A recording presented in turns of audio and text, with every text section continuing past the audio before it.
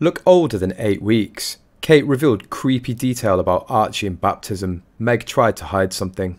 The tweet goes into great detail of the timing of the actual photo. It was taken in May at 1 minute to 11 at night, but edited a month or two later and then shared with the public. I read it as the empty room was taken as a photo in May, and then the people were shopped into the background image a month or so later. The strange proportions were immediately noticeable, like why are Kate and William 1.5 times everyone else? And the colours and lighting seemed very strange, like a very Norman Rockwell painting vibe. It just looked so odd to me, but I thought maybe it was just some British royalty thing. Now I'm wiser and suspect that it's more foolery from the Harkles. There was never a gathering. Folks were copied and pasted in from other portraits. Kate's face, while beautiful, is asymmetrical. The source said, with her experience, Kate affirmed that Archie looks much older than 2-year-old boy.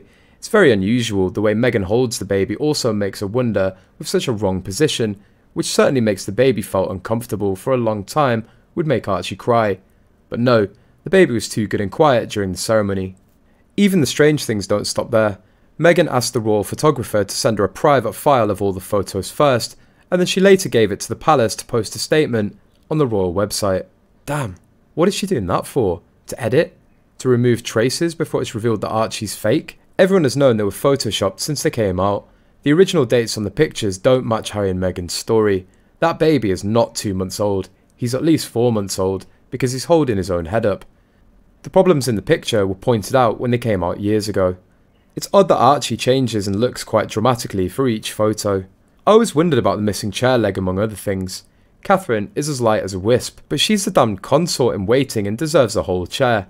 Especially since this is a palace and not a furniture rummage. I've just had a look at all the christening photos of Archie, Lily and Harry, and a lot of Archie are actually photoshopped in. There's one of supposedly Archie being held by someone in royal blue, which is exactly like one on Diana's lap of Harry, and she's wearing royal blue in the same positioning. The photo of Lily has Meghan in the same dress and hat she wore, for supposedly Archie's and Harry's wearing that same grey suit and tie. Whether or not one loves a conspiracy theory, there are some baffling circumstances surrounding the births of Archie Harrison. Here are a few puzzling points for our quizzical eyes. On the afternoon of May the 6th, 2019, it was announced that Meghan had gone into labour in the early hours of the morning. But only 20 minutes later, it was reported that she gave birth to Archie at 5:26 AM.